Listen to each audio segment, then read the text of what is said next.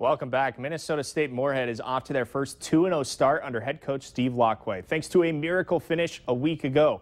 Today they look to break even more records, but it won't be easy. Powerhouse Augustana coming to town, a team the Dragons have never beaten. Starting the first quarter, Adam Jiskra from Demetrius Carr. No Jake Hodge today, no problem. 25 yards on the score, 7-0 Dragons. Still in the first, after an Augie field goal, Jiskra again into the end zone from 4 yards out, 14-3 Dragons lead. Now into the second quarter, same score, Herman Gray. He'll get the give and plunge in from 1 yard out. Dragons have a 21-3 lead.